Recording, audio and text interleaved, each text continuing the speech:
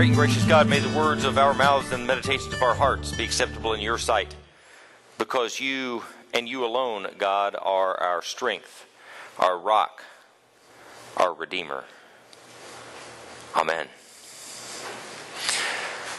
So I grew up in a different world than my kids are growing up in. I'm sure this is the same is true for you. I was explaining to Eliza and Liam, 5 and 3.5 the other day, that when I was young, we didn't all carry phones around with us. They were attached to walls with wires, and that's where they stayed. And they didn't have cameras in them. This shocked them. To be fair, it probably didn't shock them any more than the stories my parents used to tell me about party lines and about sitting of an evening and watching a radio as a show played. Then again, maybe my kids are easily shocked. Maybe I was easily shocked as a kid. Last summer, we spent a few days in St. Louis on a family vacation. Both my parents are from Southern Illinois, so it felt good to me to get back there and spend a few days. We visited a couple of great museums. They have some really, really great places for kids there. But I really wanted to show them the Arch, because that's St. Louis, right? You've seen it, haven't you? Have you been up in the Gateway Arch? To get to the top, you climb inside a little round tram, I think they call it, and you ride, and it turns you and twists you. And as much as I wanted my kids to experience that, we were a little tight on time, and honestly, I don't know if they would have enjoyed the clamped, claustrophobic ride of the little trams to the top. So I wanted them to at least see this arch. So we climbed in the car one afternoon and drove down to the riverfront to show them the arch. The highway happened to dump us at about 4th Street, I think, which honestly, by this point in the adventure, was close enough. So Google Street View will help me show you and share this experience, because I wasn't shooting video or audio at the time. I was driving, and I wasn't expecting a sermon illustration. So we're driving up 4th Street north, and we're looking to the east, or I'm looking a little to the north, wanting to look to the east. And we get about here, and I tell the kids, okay, look to the east. And I pointed, because I didn't expect them to know which way was east, because I want you to see this arch. And so then we started telling them, look out the side of the car, and our view progressed as we looked to the east, like this, and we walked it down this building again, and then we got to here, and there was this collective whoa from the back seat. It was one of these beautiful, genuine, take your breath away, whoa. Sadly, I'm afraid this is a sound that we are learning not to make. A little less than a year ago, I was struck with the notion of wonder, and I believe that it's wonder that enables us to have moments that leave us with nothing more than a whoa. But I also believe it's harder than ever to have these experiences. The primary reason, I think, is that it's getting harder for us to experience wonder is that we just know too much, or we think we do. I mean, it's been a decade now since that magician who wore a mask for this mini-series on TV showed us all the secrets that reveal all the magic tricks that we used to marvel at. But I mean, even though you knew it wasn't real, there was something about a really well-performed illusion that would just leave you absolutely awestruck. So even if you haven't watched those shows that reveal the secrets behind all the magic tricks, if you want to know the secrets, you can. I took the time to Google secrets of magic, and in just over half a second, I received 58.5 million opportunities to learn about the secrets of magic. We don't have room left for wonder. I think this has always been true of people as they got older. As you understand more about the world, there's less room left for wonder. But we also get tired of wonder. I mean, it takes energy to have your breath taken away. A day of thrills exhausts you even if you're just riding a roller coaster. Does it really burn calories to ride a roller coaster? Yes, it does. Studies have shown, in fact, that a visit to a theme park is as good as a workout at a gym for you. And it's not just the walking around between thrills. It's the experiences that we have, even if we are kind of sedentary, are a workout for us. So just like not exercising, causes our bodies to atrophy, I think not wondering causes our souls to atrophy. I believe one of the best things that we can do to prepare this year for our celebration of the birth of Jesus is to rekindle our sense of wonder. So today and for the next 3 Sundays, we hope to do exactly this. And you're invited along for the ride. There's a lot of fear in the world right now. In fact, I suppose it's a first world problem to think that there's fear in the world right now and that there's not always more than enough fear to go around in the world. But there is. And some of our fear is of change in general, and some of our fear is of the specific changes that we see around us, that we read about, and that we sense in the world around us. We know that change will continue to happen. Change has been happening all of our lives, and change will outlive us. But if we were always and only fear averse, then no one would ever have children. Because there's no surer way to bring change to your life than to have children or to spend it around children. So even though there's a lot of fear in the world, we have to remember that God hasn't given us a spirit of fear, but of power and of love and of a sound mind. And I believe that rekindling our sense of wonder is absolutely essential for us developing a spirit of power and of love and a sound mind. Or as the Common English Bible translates it, a powerful, loving, and self-controlled spirit. And fear damages our souls, but wonder restores our souls. Healthy souls live from a sense of power and love and self-control, not out of a sense of fear. And I think that fear is on the increase for the same reason that wonder is on the decrease, because we think we know it all. We believe that knowledge is power, so we think that the more we know, the more power we have. From a popular perspective, science seems to have just about everything all figured out. But I checked with our own, I used to say resident, but she doesn't live here anymore. We had a rocket scientist, a literal rocket scientist in our congregation for quite a few years. And I checked with her on this. Science is not even beginning to have it all figured out, no matter how we might understand it or see it portrayed. We don't, and we won't, and we can't have everything figured out. Certainty sounds awesome, but it's an illusion. So instead of seeking certainty, instead of wallowing in self-pity for lack of certainty, let's regain our sense of wonder. Fear inhibits wonder.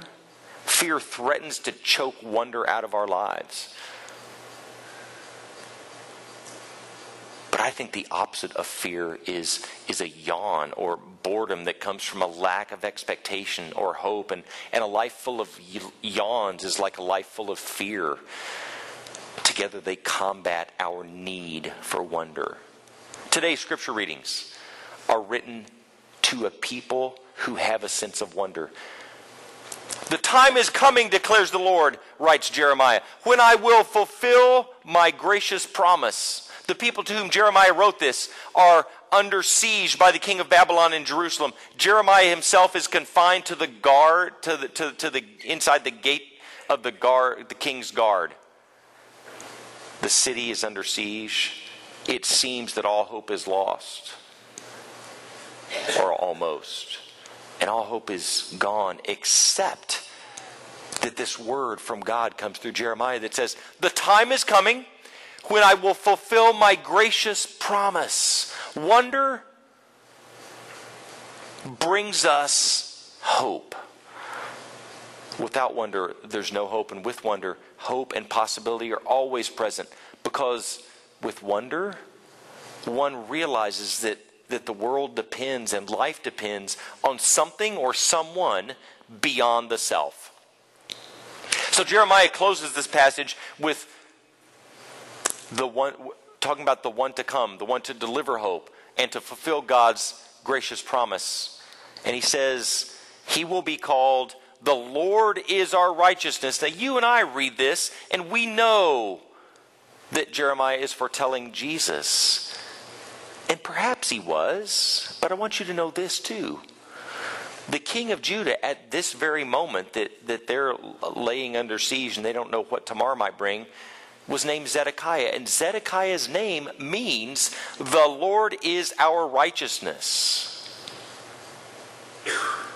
So Jeremiah wasn't just giving some abstract people in the future an opportunity for hope. Hope was coming, he told them. Like God would tell us, hope is coming. In one sense, the future promised Messiah, but for those who live with a sense of wonder, hope is or can be available even right now.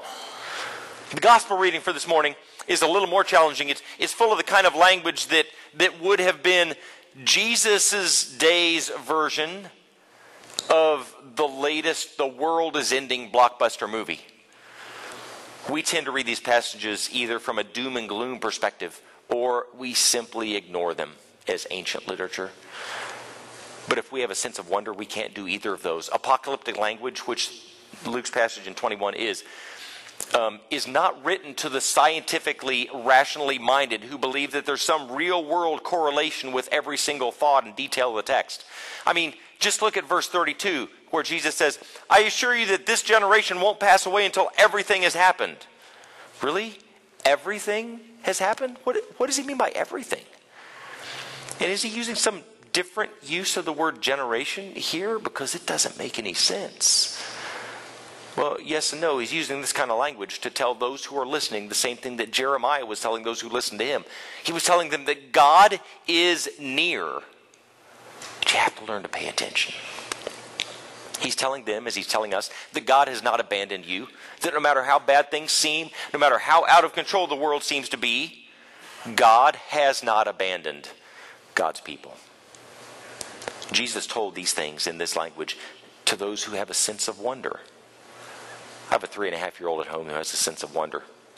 He shared a dream with me the other morning that was full of apocalyptic language, and so I'll share it with you. I had this conversation. He just got out of bed. I asked him if he had any dreams the night before. He said, yeah, a really, really, really bad dream. So I asked for more, and he said, in his dream there were zillions of bad guys, really bad guys, coming to kill the whole earth. But not Antarctica. That's a quote. Liam saved the world. By himself, he defeated all those zillions of bad guys. Because there is nothing a 3.5-year-old can't do. But if we're paralyzed by fear, if we've lost our sense of wonder, it begins to feel like there's nothing we can do. So however you might react to listening to the dream of a 3.5-year-old, you don't yawn. Neither do you yawn when you watch anything that J.J. Abrams has produced or directed. You've heard of J.J. Abrams. If you don't know him by name, you know some of his work anyway. He's the mastermind behind the Lost series and many other shows since then. He's the lead imagination behind the latest reboot of the Star Trek movies, which are awesome if you haven't seen them. If that's not impressive enough, Disney, that came to own the Star Wars franchise, pursued Abrams to bring the story back to the big screen next month, I think. So how does so much creativity and wonder come out of the mind of one man? It's at least partly due to Tannen's Magic Store in New York City. And this is not to be confused, I think, with Biff Tannen. Though I would imagine somehow there's some sort of connection there. So Tannen's Magic Store sells mystery boxes. There's this box that's labeled to where you can't tell what's in it. It's $15 for the box, but they guarantee there's at least $50 worth of magic inside the mystery box. So Abram's got his own mystery box at Tannen's Magic Store over 30 years ago. And he still hasn't opened it. He's drawn to wonder about all the possibilities that might be in that box. And leaving the mystery a mystery has been part of his inspiration. Because mystery inspires imagination and hope for the future. And as soon as you open the box, you know that that's all there is inside it. As soon as you think you have everything figured out, you've run out of space to wonder. And when we run out of space to wonder, we drastically increase the opportunity for fear to take over. So may we, as we prepare for the birth of the King of Kings and Lord of Lords, may we open ourselves to the wonder that creates space for God to act, for God to work, for God to lead, for God to fulfill God's gracious promise. Welcome to Advent. Welcome to wonder.